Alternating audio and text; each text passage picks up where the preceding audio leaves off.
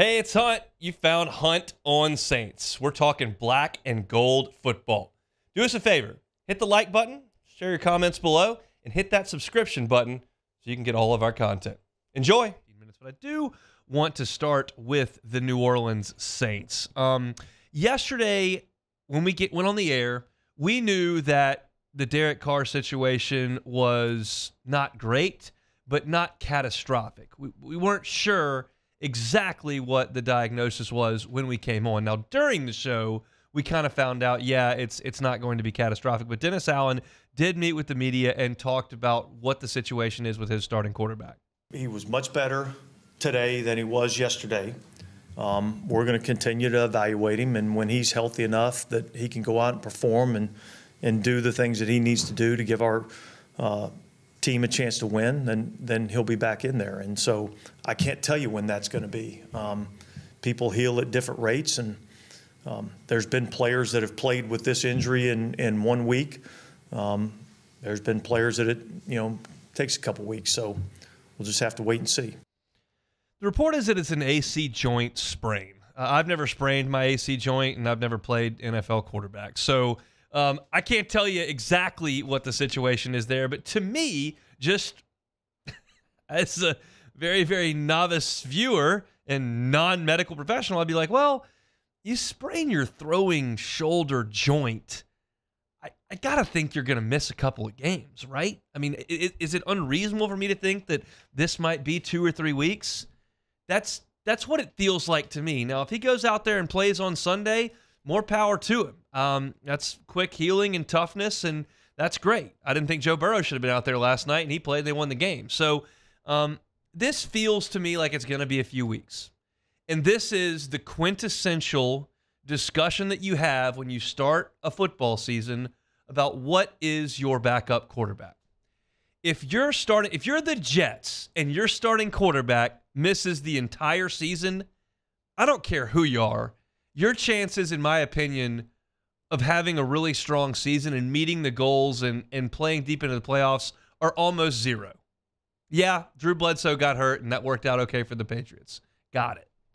And you can come up with some situations here or there. The 49ers did a great job last year dealing with quarterback injuries. It's not impossible to succeed over the course of 3 months with a backup. It's incredibly unlikely.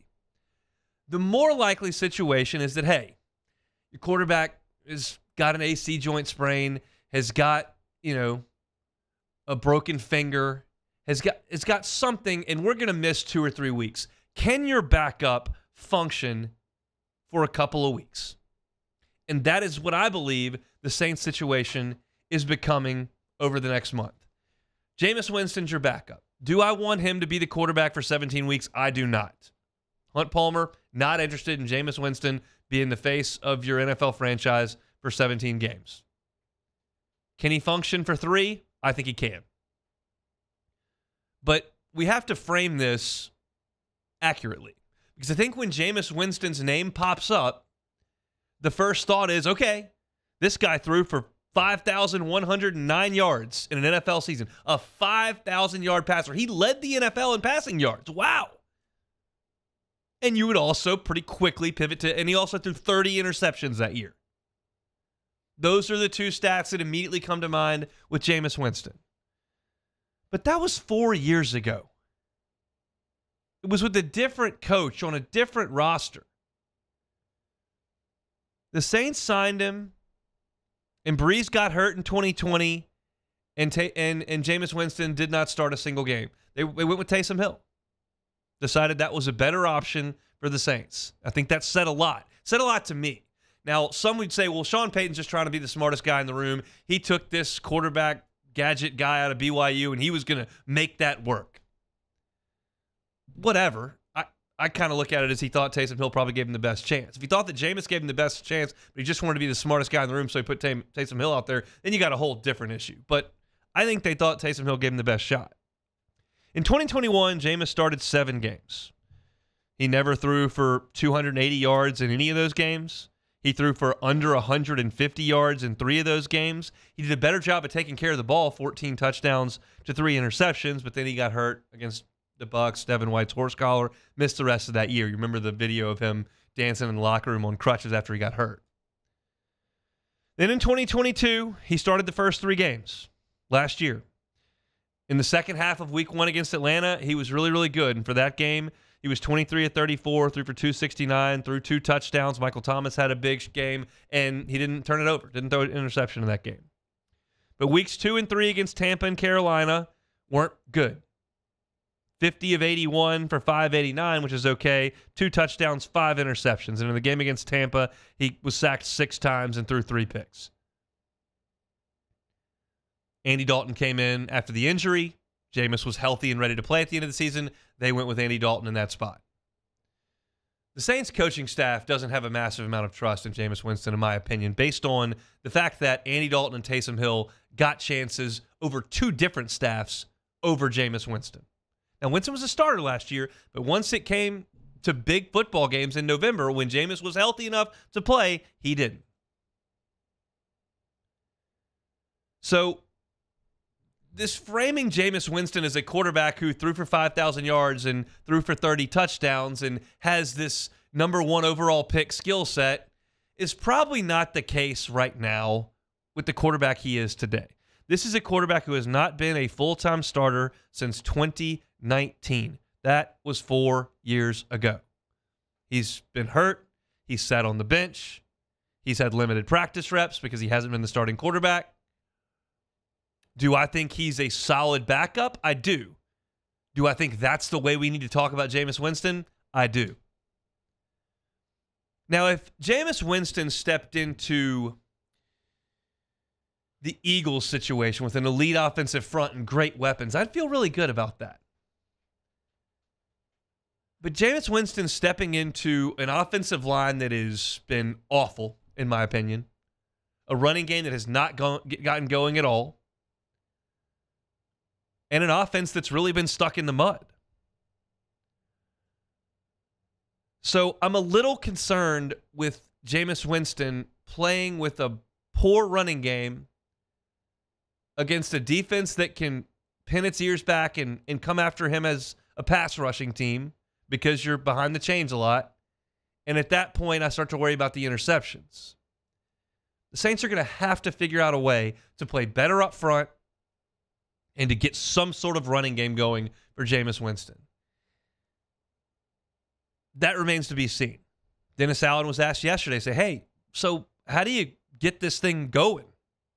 Ultimately, I think those things start up front. I think we've done a good job of identifying where we're going. I don't know that we've, always gotten to those spots every time. So we had some plays in the game that got us ahead of the sticks, and yet there's a penalty of some sort, which then puts you back into a negative situation. So obviously that's something that we got to get cleaned up.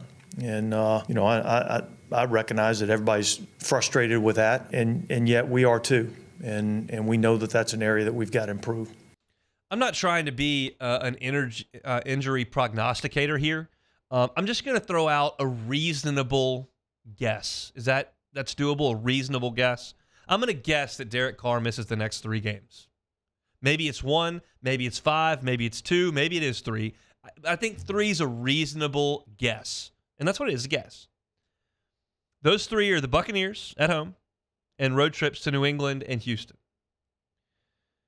The Bucs are actually the team that Jameis has played against a lot.